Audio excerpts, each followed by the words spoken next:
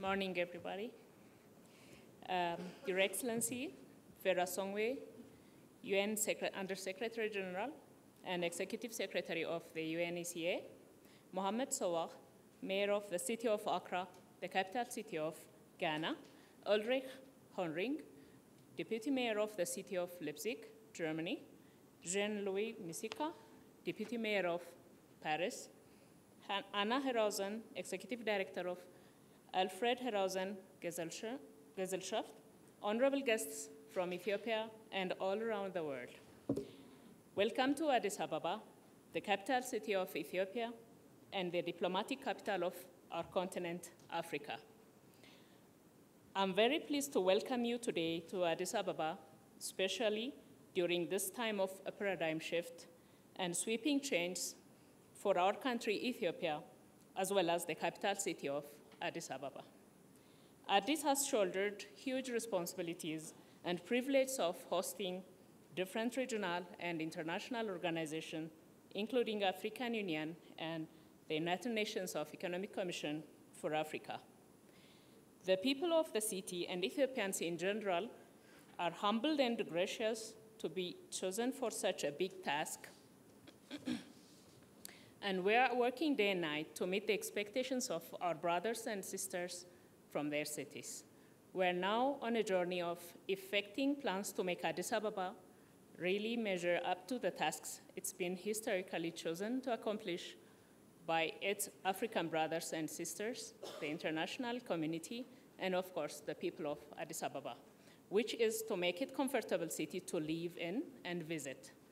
Therefore, we are rebranding it to look like the flower it was meant to look and feel like from the outset.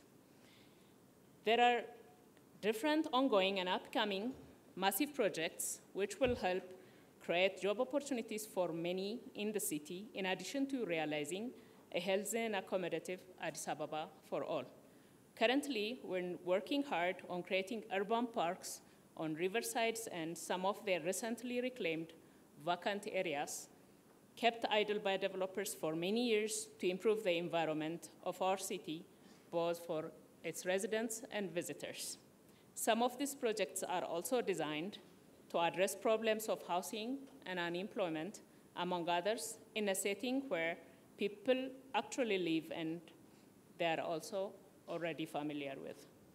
Ladies and gentlemen, previously Addis Ababa has not been considering its poor people, who are the majority of the city's population, and this has led to a creation of a big gap between the haves and have-nots, and ended up stirring up a question of equity and economic equality. Now this trend has been interrupted for good and replaced with principle of inclusive growth for all in a strong bid to give opportunity for everyone in the city. Excellencies, ladies and gentlemen, at this juncture, I would like to express my immense gratitude for London School of Economics and the hardworking partnering organizers for this conference on developing urban futures for choosing Addis Ababa to host LAC's 2018 Urban Age Conference and your perspective of making cities around the globe, including Addis Ababa, fit to live in for the residents and the visitors they welcome.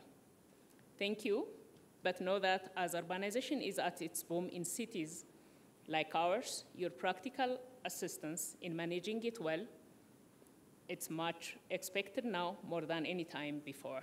Thank you so much.